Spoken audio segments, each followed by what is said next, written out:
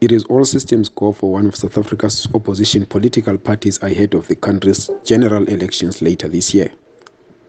ActionSA, which is led by former Johannesburg Mayor Herman Mashaba, says it has concluded all its feelings with the Independent Electoral Commission that will ensure that the party is on every ballot paper for all South Africans across the 9 provinces of the country.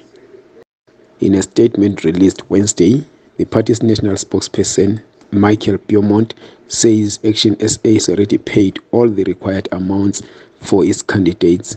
Today is a great day. It's a great day for ActionSA, but more importantly, it is a great day for all South Africans who are seeking change from a political establishment that has let them down for too long. ActionSA today has filed our deposits to contest elections in all 9 provinces.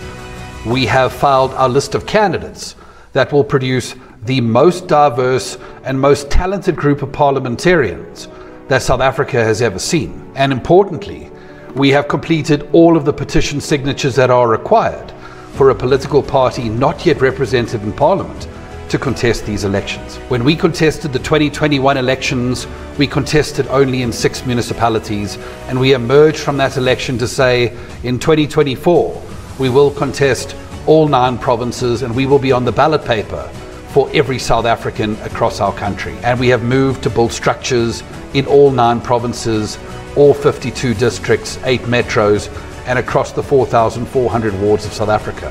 And that's what we have been busy doing for the last few years, which is precisely why, when we were told that we needed to produce tens of thousands of signatures from South Africans to contest these elections, we weren't like other parties that complained about that task, because that task is about talking to the South African people and asking for their support, and we welcome that opportunity.